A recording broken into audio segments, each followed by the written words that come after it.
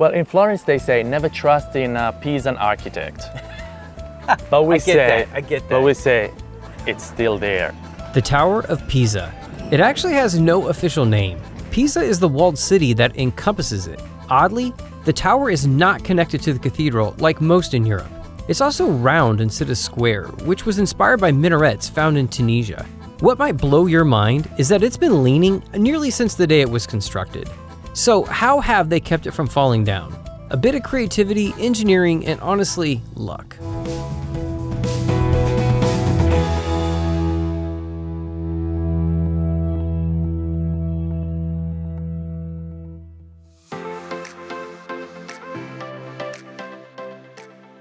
If you just think that people come in here from all over the world, they call it Pisa, and they don't call it the tower.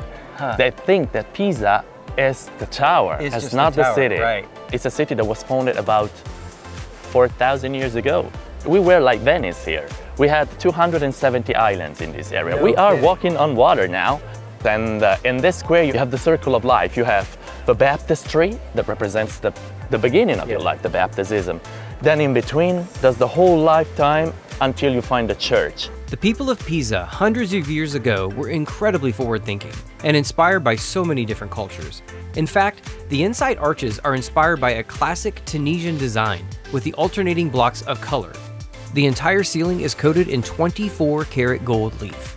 Gold represents heaven, and in the middle you have this coat of arms, which tells us who actually funded this entire project: the Medici family. A filthy rich family of bankers who literally funded most of the Renaissance. I also have heard the Medici family often funded these cathedrals to basically buy favor or bonus points in the afterlife. So I had to ask if this was true. You got something in return. Exactly, like it might help you in the afterlife. Or they get were you a little smarter closer. than others. This is the reason why the Medici family became powerful, because they were smarter than others. They knew how to talk to people, they knew how to convince people, maybe through corruption sometimes. Sometimes. Of course, because we do it now, of course. It happens. We pay people for opening the door. Correct. Sometimes. Right. We don't do it. Don't help. Yeah. Not sure if you knew this, but Galileo was from Pisa. In fact, there was a location in this church where he became inspired to discover the little thing called gravity. This chandelier here, the same place where Galileo stood. Galileo was from Pisa, the scientist. It stood in front of this place to observe the swing. So the chandelier was moving, and through the pulse, he understood that there was a kind of force that could control the velocity and the acceleration. What? This force is the gravity force. Right. He didn't know anything about it because he was just 17 years, was a young boy. So this was a moment of science, pure science, to be honest. That's amazing. Grazie. Thank you. The amazing thing is that the whole square here is a message. The church is your richness. It's your community, actually, life. And then you have right over there the hospital, and then on the other side, in front of it, the cemetery. It's hidden by the cathedral. Wow. And this is the resurrection. Yeah, wow. Okay, so most people probably don't know that. No, like, they this don't. is what it represents. From the entrance to the square, you cannot see the tower. You wow. see all of the buildings, but the resurrection, you need to deserve it. Quite unique if you think about it. Well, if you go to another place, even in Florence, you find the bell tower by the church. Not separated, not behind it, covered by it. The funniest thing about this one is that we don't know who made it. Oh, really? It's fun. Yeah, we have the name for all of them, for all of the buildings in the square, in the city that is right there, except this one. When the architect started to make it, at the second floor, they had to stop it. And he said, I cannot go on because it's sinking. And I imagine, even then, wow. Yeah, suddenly, after 5 years, they had a problem with the foundation. The subsoil in here is water. That tower is on the edge of the old river that used to be in here. I did not know that. And it took 2 centuries for arriving to the top of it, where you see the flag of peace on the top. 3 different moments, 3 different architects. One architect also started to use longer pillars and columns on this side, shortened on the other side, just to counterbalance it. Just a little bit. You can see. You can see it because it was not that leaning until the 6th floor, almost the top of it. Then they had to stop it once again because it became too heavy, and they had to stop for 1 century. Wow. Just at the end of the 1300, the last architect built the top of it, where you see the flag. So the top of it is straighter than the rest, at least to create a sort of illusion of something perfect. Yeah. It was supposed to be 300 feet. Wow, okay. But it's just 170, so it's nothing compared to the real project. Right. But the real problem for the tower, there used to be a church there used to be another building, a monastery here, almost touching the tower. Wow. And they destroyed it, they demolished it for opening up a bigger, wider square. Okay.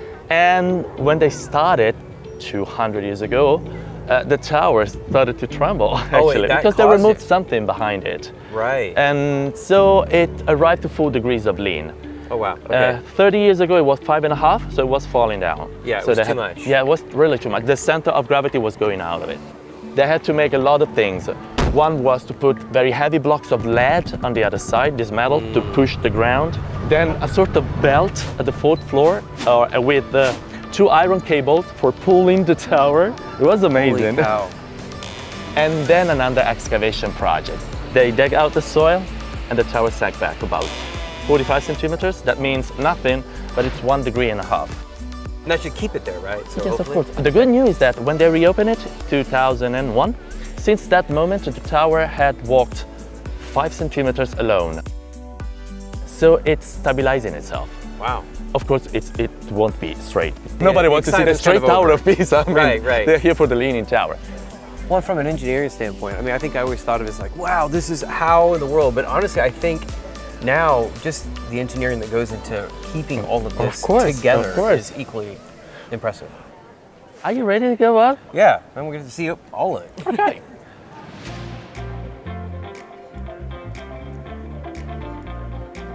So it's empty, there's nothing to see inside, but imagine ropes in here to ring the bells. So originally there used to be 293 steps. Okay. Now we climb up 257. It's not possible to get to the very top of it. It's a bit dangerous now. And it's not hard at all, because when you're going up, the lean helps you out a lot, and it seems as you're walking on a flat area sometimes. Right, sometimes, yeah. And it's an empty double cylinder, so there are 2 big walls and there's the staircase in between. Okay, we can go up. Grazie. So this was the first construction. They stopped right here. This height. So this is when he noticed, like, when it started to sink down and slide also. I think there's a misconception, right? That Yeah. How many people do you meet who assume it happened after it was straight? Probably everybody online. Yeah, of course, probably, you're right.